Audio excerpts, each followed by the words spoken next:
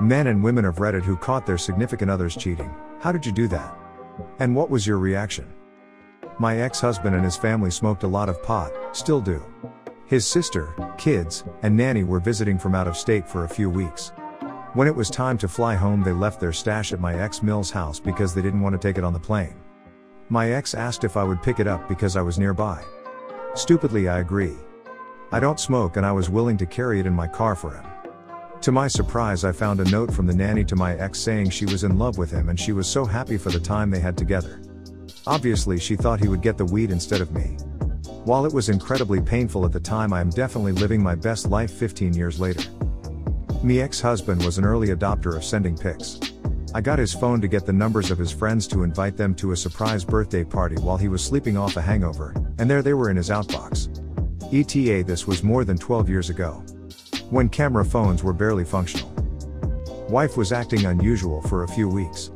She would want to spend time by herself on the weekends, and when she came home at night from work she would often sit in the driveway for 20 minutes on the phone. I'm not dumb. I bought a voice-activated digital recorder and stuck it in her car. I knew what I needed to know in less than 24 hours. I was in the Navy and was out on deployment for 6 months after just recently getting engaged. It's one of those stupid things that young military guys do.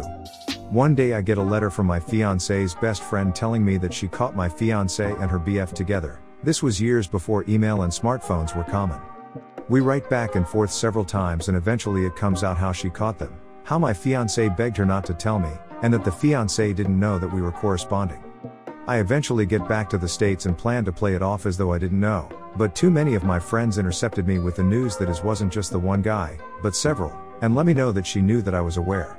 Eventually we met, and the confrontation was minimal and tame. We broke off the engagement without a lot of drama. She kept the ring. The best friend and I ended up hooking up, at first as sort of a revenge kind of thing, but turned serious. We celebrate our 32nd wedding anniversary this year. Edit, maths. This year will be 31. After 20, it's all a blur. I had some really good friends in the next town over where my girlfriend lived, and they figured it out for me. They were super gentle about it, and patient with me through my denial. Same thing happened with me. My best friend was friends with my GF and her roommates. Word got to my friend about her bringing some dude home after a party, and my friend eventually spilled to me. As she said, I really don't want to tell you this and I know this will crush you, but I can't keep this from you. After she dropped the bomb I was like, hell no. That would never happen. And then I confronted my GF about it that night, who broke down and confessed everything. I stayed with that girl for another 7 months, and God bless my friend for sticking by my side and supporting the whole way. When I finally ended things, my best friend was still there to support me and care for me. Also, haven't dated anyone for longer than 6 months since that happened 7 years ago. Edit, thanks for the love, friends. I'm doing well. It was a rough few years at first, but I've found my joys and hobbies and have gotten comfortable with myself. I've learned to love myself and enjoy the life I have. If a lady wants to join me on the adventure, that's great. But I'm happy with who I am and where I am. Love you all.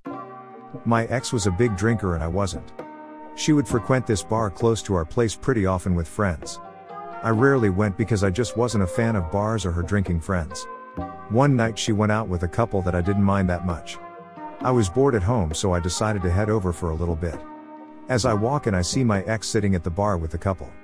The bar was packed, and as soon as I made eye contact my ex, she had this strange look on her face. She turns to this guy sitting next to her, and he immediately gets up and leaves. I felt something strange right away, but I brushed it off as me being irrational. I stayed for like an hour and headed home. I couldn't shake the feeling I had though, so I checked one of her friends' Facebook page to see if there was any connection that existed between my ex and this random dude. Sure enough, he was friends with one of my ex's friends. I knew his name now and that I wasn't as crazy as I thought. I sat on the information though. The next weekend she goes out drinking again and still had not returned home at 4 a.m. I tried contacting her multiple times and I got no response. I woke up to her coming home at 7 a.m. and jumping in the shower immediately. I decided to check her phone while she was in the shower, and she kept all of the messages with this same guy. Some pretty telling information in the text thread. While she was still showering, I grabbed a fresh pair of clothes and headed to my best friend's house. 20 minutes later I get a phone call with her going ape about me leaving and not saying anything. I laughed at the projection, told her that if she wasn't moved out by Monday the police would be there to force her out. She wasn't on the lease and her parents lived 10 minutes away from me. That was that. She confessed to her mom. Then mother-in-law called her other daughter and told her. Sister-in-law then called me and told me. She let me listen in on a three-way call to her mom and tried to convince mom to tell me, but she refused, which basically confirmed it. He went to Hawaii for a business trip without his wife and kids. Like a good wife, I packed his clothes before he left and unpacked his dirty laundry when he returned home. I found a tiny pair of white cotton panties, no lace, in his suitcase. He had recently dropped a lot of weight, greater than 100 pounds, and played it off that he had bought them for himself. They had no label and were simple bikinis, so theoretically could have been men's as well. It did sort of explain the pretty brunette that followed him off the plane at the airport and kept looking at my kids and I at the luggage carousel, wanting to make his side piece come face to face with his wife and kids. I made sure he wore those panties at least once a week for the remaining few months we were together. I set out his clothes every day and he couldn't protest. It wasn't a big damn breaking moment. It was a lot of little things. Like how she'd cancel plans at the last second. Or the random phone calls from unknown numbers she'd get. This was back before spam calls were an epidemic. Or how her phone was mysteriously off one night when I needed to get a hold of her. I had my suspicions and then finally it clicked into place when I did some Instagram snooping and found a guy who followed her who posted a selfie wearing a very unique jacket that belonged to her. I confronted her the next day. She denied it. Tears. Begging. All of that. I dumped her and walked away. The next day I messaged the guy on Instagram and he confirmed everything. Had no idea I existed. He dumped her too. Last I heard she's an EMT in Utah, Wyoming. Hope she figured out how not to be a garbage person.